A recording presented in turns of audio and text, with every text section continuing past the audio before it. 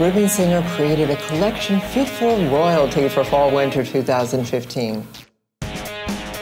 I know what the theme is of your show, okay, and it makes me cry. Thank you. Thank you so much. That. It's called Ben no Shinshi, which in Japanese essentially means warrior of beauty, and interpreting it into a modern sort of social warrior. I mean, the philosophy behind the brand is really social armor for the modern woman, and I really wanted to play with that concept and take it to Japan and sort of give it this samurai meets Shinjuku, modern Shinjuku, Harajuku moment. So that's kind of where it came about. It's really beautiful. I think one of the things too is the colors are so strong. You're yes. talking about purples and bright colors, royal colors. Yes. How did you do this? Did you begin with the colors first? The colors were a very, very big part of the collection. Orange and pink and black together were kind of the nucleus, and then the purples and the fuchsias came in. And so I kind of went into this explosion of color, which I never really do.